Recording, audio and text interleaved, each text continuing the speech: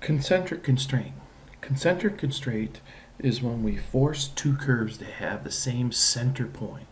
So the curve could be two circles could share the same center point, or two arcs, or an arc and a circle, or an ellipse. So they will share the same center point. To do this, we're going to go up to the constraints panel, and we're going to go over here to our concentric tool. We click on it, it says pick the first arc, circle, or ellipse. I'll pick on the big circle, and then I'll pick on the second circle.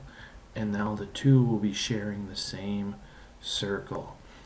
So here I'm going to come over here and pick on the arc, and then I'll pick on the circle, and it shares the same center point at this point. So concentric means that they share the same center point between any two curves. So if we use the concentric constraint, it causes both the two curves to share the same center point.